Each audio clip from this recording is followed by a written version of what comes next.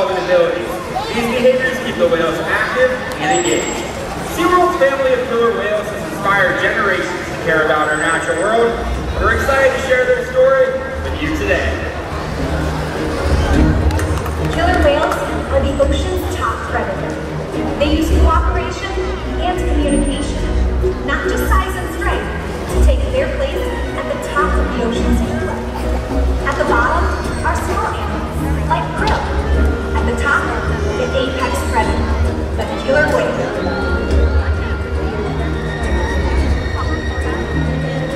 Killer whales are as big as a bus, faster than an Olympic swimmer, high flying and powerful.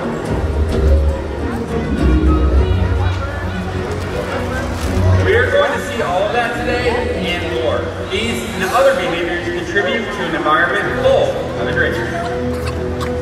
We spend days, weeks, months, years building relationships with our whales. This creates trust, and that allows us to do some amazing things.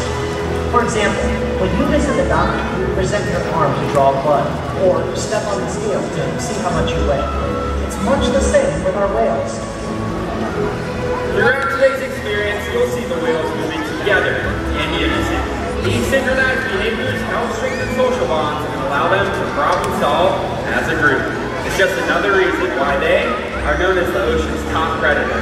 Their scientific name is Orca, and their common name is the killer whale. Our 5 whales here at SeaWorld of Orlando have their own personal names.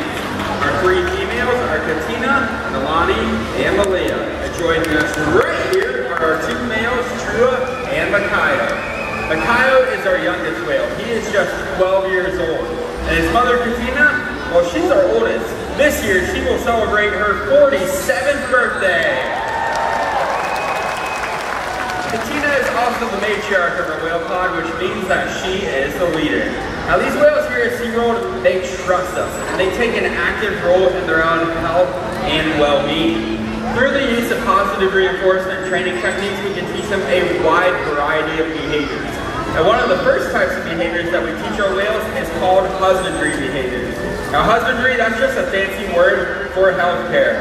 It looks like Makayo's going to demonstrate one of these behaviors with a behavior that we call a fluke present. We're going to ask Makayo to roll over onto what we call his ventral side, which is upside down, and present his tail flukes to the trainers.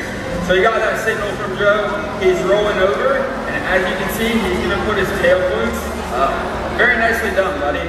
Now not only does this allow us to get a great look at the whale's entire body, but it also allows us access to the easy-to-see shallow veins that are located on the white undersides of their tails.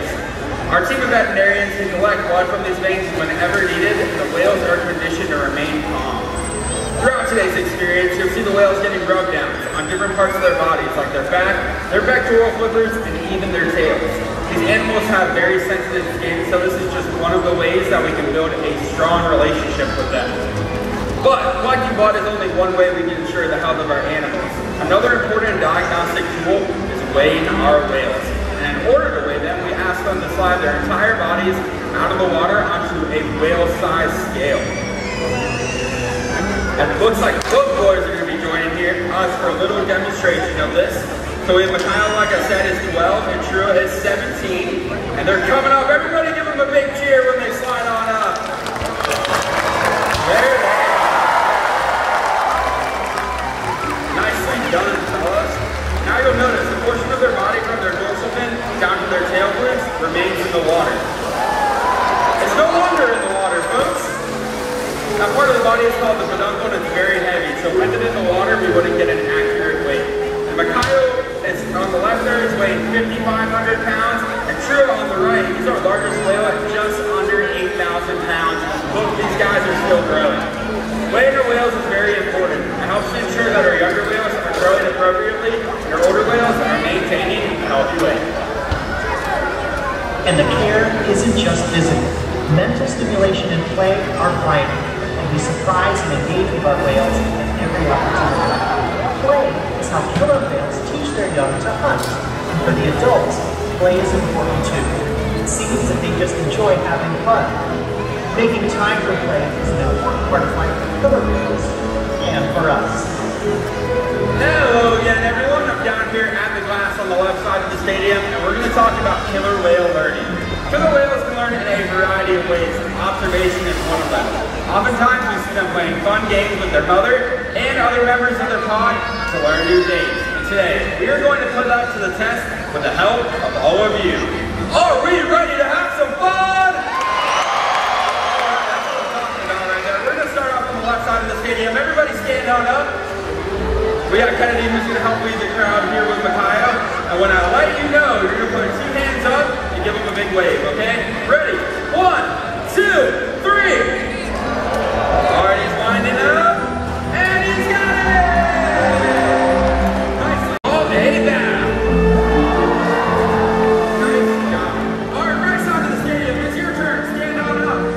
We got my man Greg who's going to help us out here. So what we're going to do, when I let you know, you're going to take your left hand and slap it on the side of your leg. And we're going to see what Micaiah does, alright?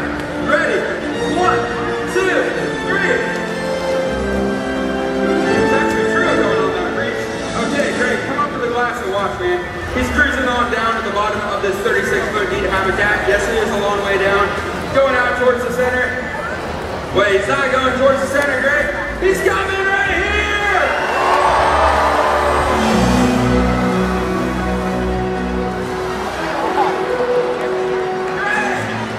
Come here, Greg. You gotta tell people. You got a little wet, man. Ladies and gentlemen, I had no idea that was gonna happen. I mean, none whatsoever. Greg, thanks for being a great sport, man. You can head on up to your family. Ladies and gentlemen, give yourself a big round of applause for helping us out there.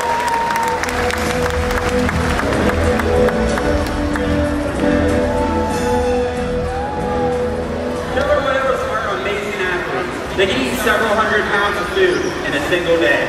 Depending on the time of year and where they live, their prey can vary. Unfortunately, things like overfishing and pollution pose a serious threat to some populations of killer whales.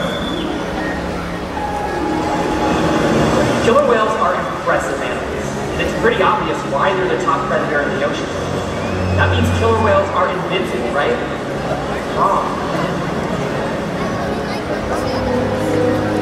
Killer whales depend on a plentiful food source and a clean environment. They're completely dominant, yet completely dependent. When it comes down to it, killer whales are not the most powerful animal in the ocean.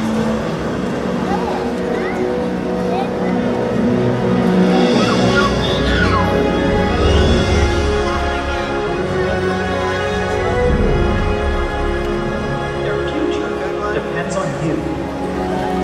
Through your actions. Through the choices we all make. We hold the future of killer whales and the oceans in our hands. Killer whales continue to surprise and amaze us. They're the perfect ambassadors of the ocean, limitless, connected, powerful, but still vulnerable. The challenges that we face can seem insurmountable. Don't give up. Be inspired. We can make a difference. The ocean needs our help, and that seems overwhelming, but together we can make it happen. There's so much to learn.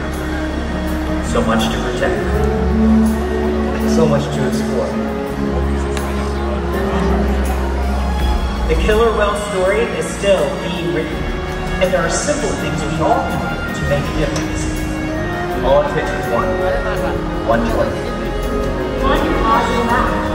One ripple that can grow and grow And change the world. together. We've got this.